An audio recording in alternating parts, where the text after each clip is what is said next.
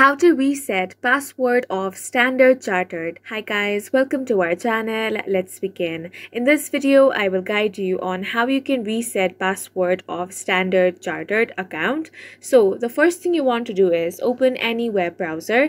Now head over to sc.com. You can also download and install the Standard Chartered mobile banking app on your device.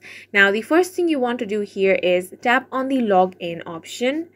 Now select online banking from here. Usually, if you know all of your credentials, you can enter your username, then enter your password and tap on the login option. However, if you have forgotten your password or you simply want to reset your password, go ahead and tap on the forgot option in this password box. Now, it will bring you to this page over here. Go ahead and tap on the agree option for terms and conditions. Now tap on the submit option over here. Here you will have to enter some details. First of all, enter your login ID or relationship number. Once you have entered that, the next thing is to enter the security code.